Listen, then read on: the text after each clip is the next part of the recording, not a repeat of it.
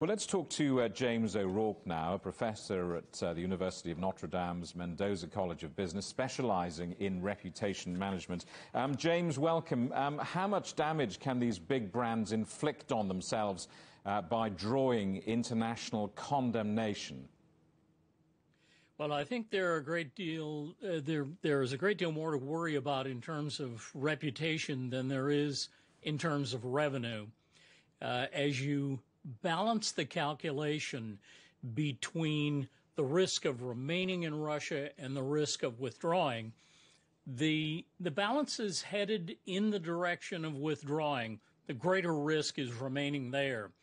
And the risk actually is damage to your reputation in other Western nations and other nations globally. Will people quit doing business with you? Will it affect your share price? Will it affect your ability to hire and retain employees? Will it affect your ability to retain business partners? That's all at stake here. And can we quantify this? I wonder, are we fickle as consumers? We make a lot of fuss and outrage on social media, but we forgive and forget our missteps by our favourite brands, don't we? It doesn't take long. Well, a friend of mine who follows reputation management once said, the American public has the attention span of a golden retriever. So I took his point to be that people do forgive, they do forget, they move on to the next thing. But this is so big, people are unlikely to forget. And if you're seen as a collaborator or a fellow traveler, that can really harm your reputation in the long term. The vodka company manufacturing in Latvia and headquartered in the Grand Duchy of Luxembourg called Stolichnaya has said they're rebranding. They're just going to become Stoli.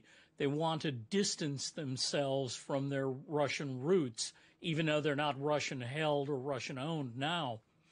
The issue of reputation has become, I think in the last 10 years, one of the most important things that chief executives and that the C-suite officers think about. No one can conduct a business alone. No businesses are fully vertically integrated, meaning bottom to top.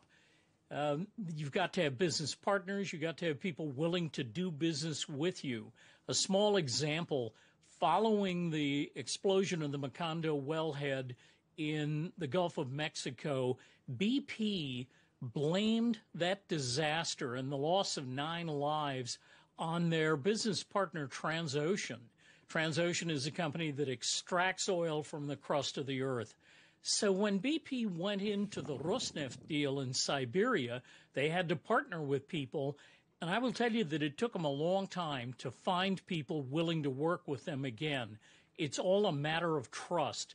And if people no longer trust you, you're going to find it very difficult to do business anywhere. James, it's also a matter not just of trust, but of time. Some of these brands are taking a few weeks to discover their moral compass. I guess corporate boards are weighing up profits versus reputation. I mean, it is taking some of them a fair bit of time to come to a decision, isn't it?